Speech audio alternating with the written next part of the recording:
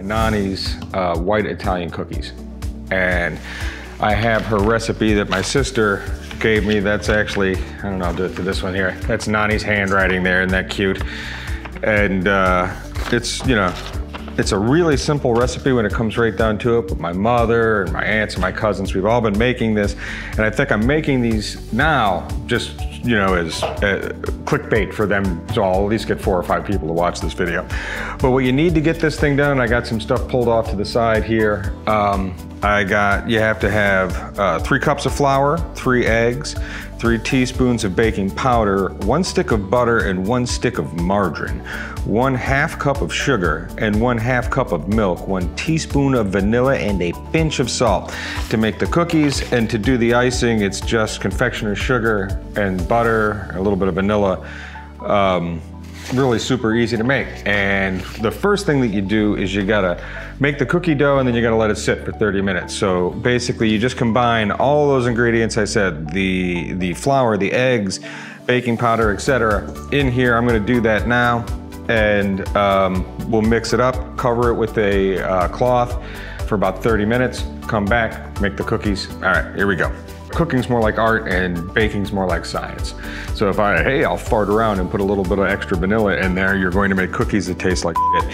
So try to stick to the directions as we blow through them real fast. 2 egg, 3 egg, and you know, I don't care.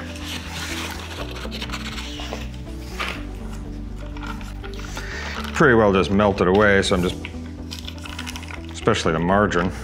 Again, try to get your measurements right or it will suck. That's just science.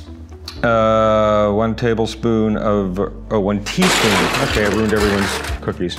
1 teaspoon, not tablespoon, of vanilla. Ooh, you're so fancy. All right, when she says pinch of salt, you gotta remember, this is like a Great Depression pinch of salt. All right, so you need to do that. Rest over your shoulder for luck. And for the ants. Then we gotta mix this all together and let it sit for a ½ an hour before making your cookies out of it. Now, one thing that's really super cool is if you look at the side of this mixer, I'll move this right here. Missy has one of those crickets, and she's making letters and stencils and all this stuff. So I gotta get her friend DJ over here to make one of these videos where she shows you guys how to, if you got a Cricut, they're, you know, wizards at this stuff. They're making all sorts of fun stencils and things. And, you know, again, it will give me something to do. Let's mix some shit.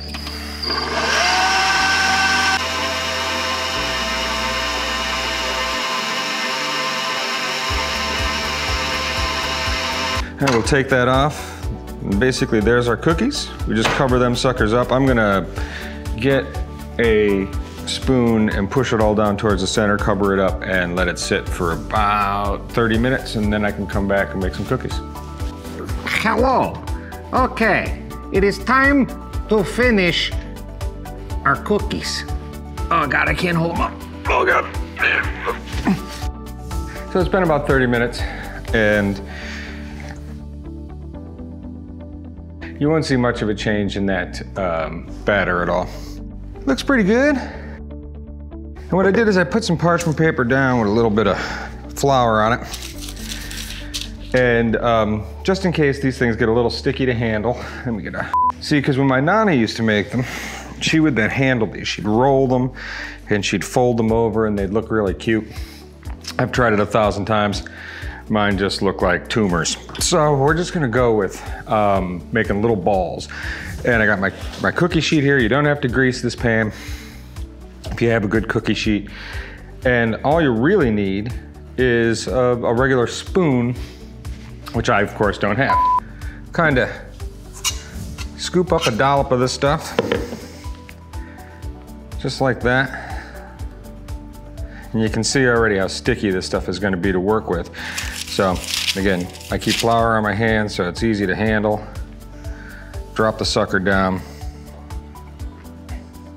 just like that. And again, that's about the size you're looking for. If you make them too big, they never cook right. You know, you'll have to brown them on the bottom to get them to be cooked in the middle, yada, yada, yada, yada, yada. But if you keep them right about here, so I'm gonna do 3 of these suckers a row, and this is gonna make for fascinating television. So I don't know, like if I should just do a fast motion thing through this or just ramble. My 16-year-old son yesterday told me what a prison wallet was. You know what, now that I think about this is a horrible idea. I'm just gonna fast forward.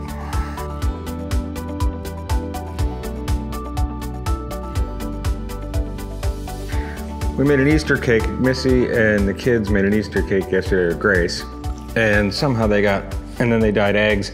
And if you can see, Otis has, look at that, he's got some dye there on his forehead. That'll be there for a while. And I'll go wash my hands again. So like I said, I had the oven preheated, 375. Cookies are ready to go. And we're gonna put these suckers in, let's see. Well, the old lady didn't tell me, so let's wing it. But I'm gonna keep checking them because basically what you're gonna be looking for is for these suckers to get just a little brown on the bottom and, you know, hard on the top. We'll stick a toothpick in one and we'll check them out when they're ready. And you know, there's still a couple of minutes left to go on that oven, so I figured why not just knock the icing out. This is basically all the icing instructions are for my nani. Melt butter for frosting. Add milk as you desire, sugar as you need, and a pinch of vanilla. Millie Santoro, don't need no measuring cup. Just pour stuff in the way you like it. I melted a couple of sticks of butter. I'm just gonna dump in some of this. Dump in some of that. There's the butter. It does take a lot of the confectioner's sugar.